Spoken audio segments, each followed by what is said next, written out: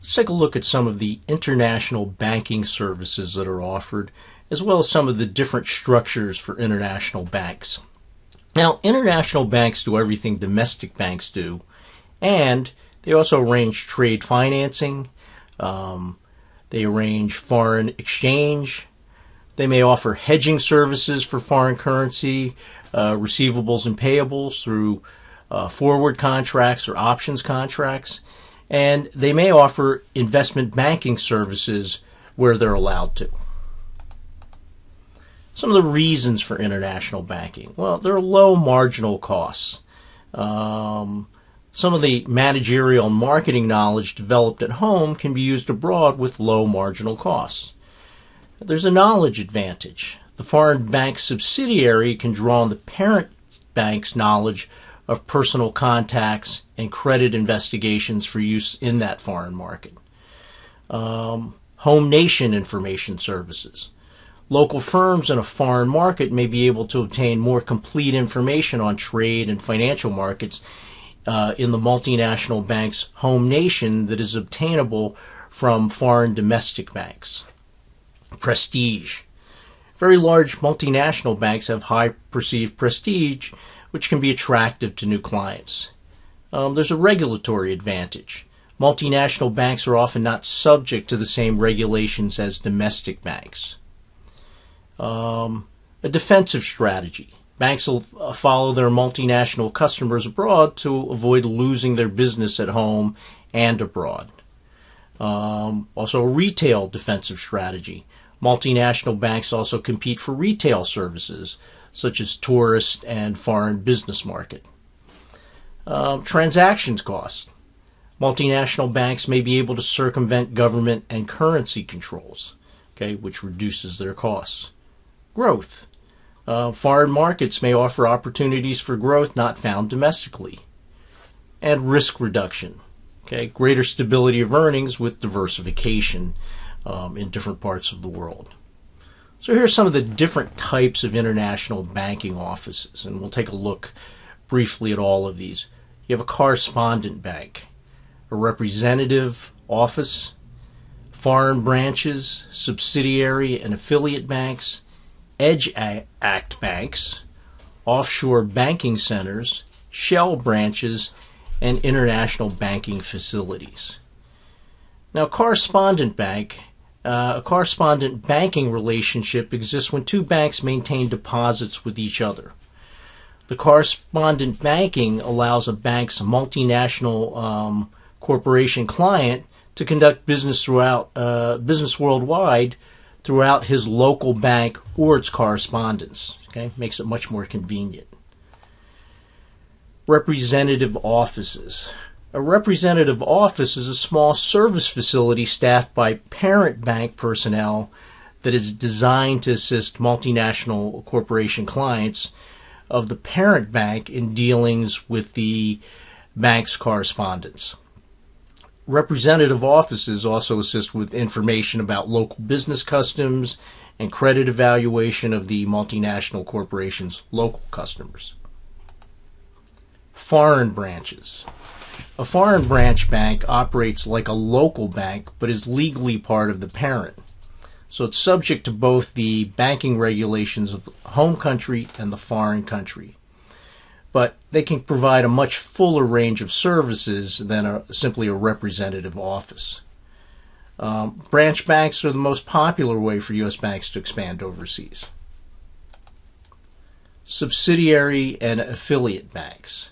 Now, subsidiary bank is locally incorporated bank wholly or partly owned by a foreign parent. An affiliate bank is much like a subsidiary bank that is partly owned but not controlled by the parent. U.S. parent banks like foreign subsidiaries because they allow U.S. banks to underwrite securities, which can be quite lucrative. EDGE Act banks. This is named for Senator Edge, and these are federally chartered subsidiaries of U.S. banks that are physically located in the U.S. and are allowed to engage in a full range of international banking activities.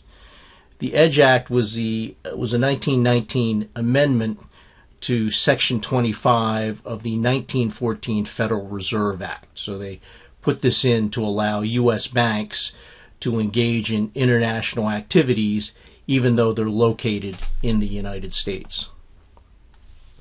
Offshore banking centers. An offshore banking center is a country whose banking system is organized to permit external accounts beyond the normal scope of local economic activity.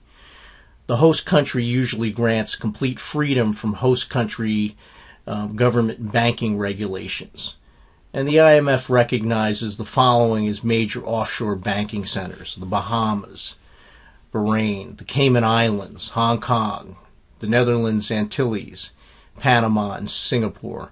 And you can also think about Switzerland. You know, you always hear about people, if you watch enough of these movies where criminals want the money transferred to their Swiss bank account or to the Cayman Islands. Why? Because oftentimes the person is not known. There's a lot of privacy there. Usually it's just a bank account number, so money just gets transferred there.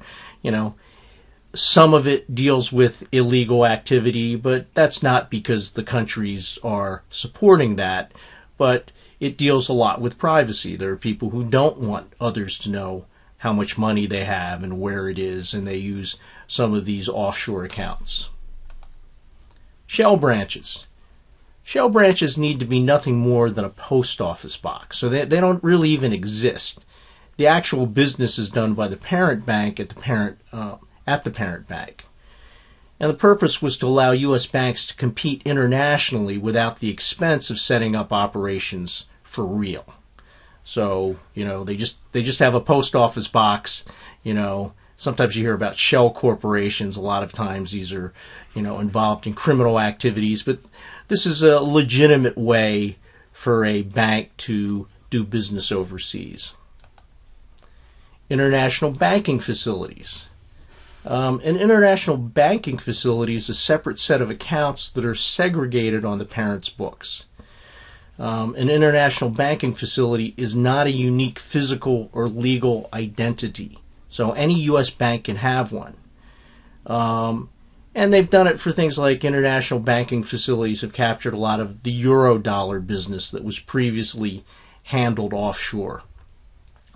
Years ago, when the U.S., for example, had caps on the amount of interest that banks could pay, and, you know, investors, you know, either wealthy people or corporations could get a much higher interest rate abroad, they would buy euro dollars. So they're dollar-denominated deposits, but they're held outside the U.S. Okay, with an international banking facility, a U.S. resident or U.S. company doesn't have to look for a bank overseas. They can deal with an international banking facility. So here's a little table on the organizational structure of international banking offices from the U.S. perspective. So a domestic bank is located in the U.S. It does not accept foreign deposits, does not make loans to foreigners. It's subject to Federal Reserve requirements. It has FDIC insurance, and it's not a separate legal entity from the parent. Okay. Then you have correspondent banks, and they are not subject to Federal Reserve requirements. They do not have FDIC insurance. Representative offices, you can see, don't accept foreign deposits, don't make loans to foreigners. They're subject to U.S. Reserve requirements. They are FDIC insured, and they are not a separate legal entity from the parent. Then you can have a foreign branch. These do accept deposits and loans from foreigners, but they are not subject to Federal Reserve requirements, nor do they have to have FDIC insurance. And they are not a separate legal entity of the parent. You can have a subsidiary bank, again, can make loans and accept deposits from foreigners. Again, looks fairly similar to the foreign branch, except in this case, they are a separate legal entity from the parent. The affiliate bank, again, looks exactly the same here, but as we said before, in the case of an affiliate bank, they are not controlled by the parent. The subsidiary, the affiliate bank is not controlled by the parent. The subsidiary can be. The U.S. Edge Bank, or U.S. Edge Act Bank, which I previously mentioned, physically located in the U.S., but they can deal with foreign deposits and foreign loans. They are not subject to reserve requirements. They are not subject to FDIC insurance, and they are a separate legal entity. And of course, we have offshore banking. Okay, these would be technically foreign, and they do accept foreign deposits and make foreign loans, not subject to FDIC or Federal Reserve requirements, and they are not a separate legal entity from the parent. And then finally, international banking facility, also located in the U.S. So you have domestic banks, Edge Act banks, and international banking facilities located in the U.S.